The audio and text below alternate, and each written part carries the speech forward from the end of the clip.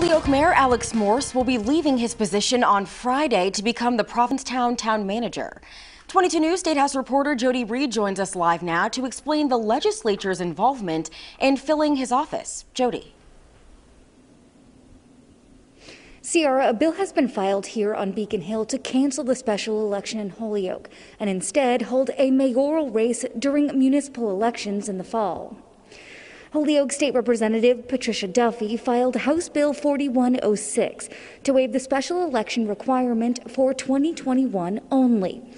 Duffy believes that holding a special election to fill the mayor's seat in June will cause voter confusion and will be costly for the town. I mean, I want the voters of Holyoke to speak, but I don't think they need to speak twice in the span of, 3 or 4 months.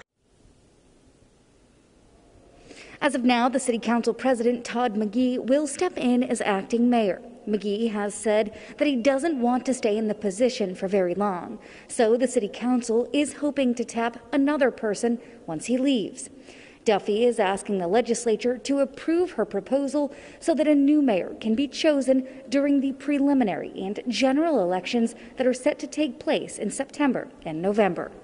Now, Holyoke isn't the only city in the Commonwealth that has put forth this proposal. Both Lawrence and Boston have had their proposals already approved by the legislature. Working for you at the State House in Boston, Jody Reed, 22 News.